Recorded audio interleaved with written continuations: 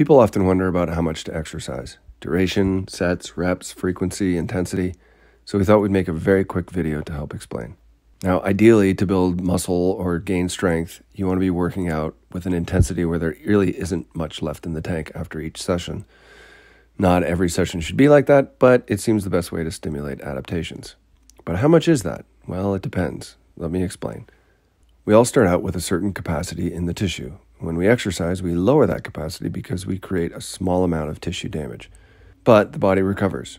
It repairs the damage in a way that's actually stronger than what we started with before we exercised. This is called supercompensation. Eventually, the tissue returns back to its original resting state.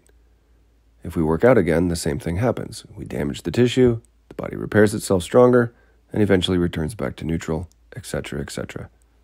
In order to gain strength, we go through the same process of tissue damage, repair, and supercompensation, but instead of allowing the tissue to eventually return to its resting state, we work out again at the peak of supercompensation.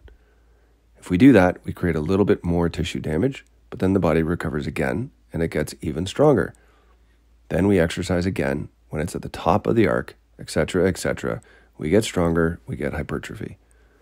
Sometimes, if we're a bit too ambitious, we work out, which again causes tissue damage, but then we exercise again before the tissue has actually had time to recover. This creates even more tissue damage. And if we repetitively do this, we work out too intensely and too frequently and never give our body a chance to recover, then we end up in trouble. That's how we end up injured. So it all sounds very simple, but the amount of tissue damage depends on the frequency, the weight, the reps, the sets, the rest between sets, and the intensity. And how quickly we recover after each session depends on how intense the previous exercise session was, plus your ability to recover after each workout. Factors that affect that include age, sleep, stress, diet, genetics, and others. As you can see, this is a very complex equation to work out, and especially having the same recipe for everybody. Thankfully, we can use what our body tells us as a guide. If you go into a workout feeling sore or tired, you probably haven't fully recovered.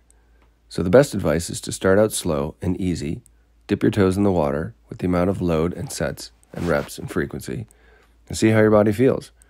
As you start to get used to it, slowly increase the reps and sets and frequency in working out. Keep in mind that the more intense you work out, the longer it takes to recover. If I bench press 5 pounds for 3 repetitions, I can do that many different times through the day. There's not much tissue damage, there's not much recovery. But if I were to max out on my bench press for 3 sets, I probably shouldn't think about doing bench press for many days after. I hope this introduction to supercompensation makes sense and helps you have a better understanding of how often and how intense your exercise should be.